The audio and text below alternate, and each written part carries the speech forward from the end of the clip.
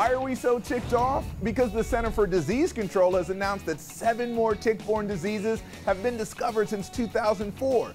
Ticks are tiny, they're everywhere, and they're bad news. So we've got tips for taking on ticks on the lowdown. It's tick season, and since prevention is the best protection, here are 3 things you need to know from Dr. Mandeep Rai.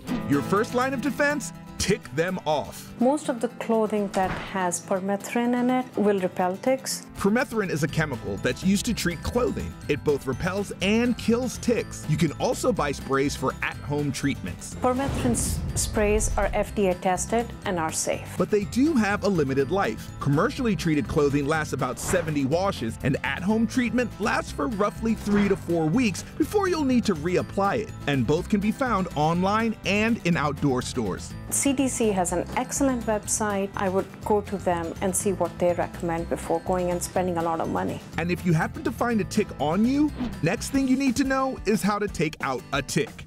We want to prevent getting exposed to the blood in the tick, so don't try to squeeze the tick and kill it. If you do find a tick, Dr. Rai says it's critical to remove it properly, so don't listen to the home remedies. Burning the tick, freezing the tick, or putting alcohol on the tick, it doesn't work. So the best thing to do is use a pair of tweezers and gently pull the tick back and out. Just lift it off. Finally, do your research. I generally use rule of the thumb. How long do you think the tick was on you? And is it within 2 or 3 days of the tick bite that they are contacting me? Ticks have to be latched on for at least a day and a half to transmit any diseases, and the only vaccine available is for Lyme disease. So she says to check the CDC website and ask your doctor about tick diseases in your area. So the emphasis is on prevention. Check your pet daily, check yourself. Taking aim at taking out ticks on the lowdown.